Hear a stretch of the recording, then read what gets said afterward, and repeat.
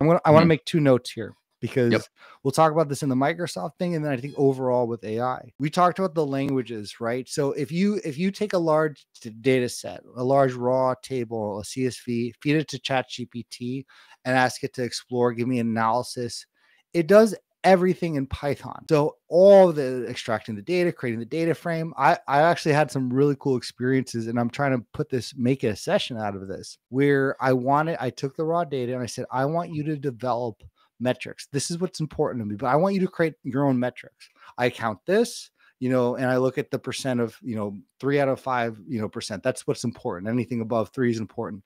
Create a ton of metrics for me, that come out of this. And it did some amazing things that actually incorporated into a report that Mhm. actually we developed with the client to say, hey, we're actually going to use these metrics when we look at it. And it changed what the report was.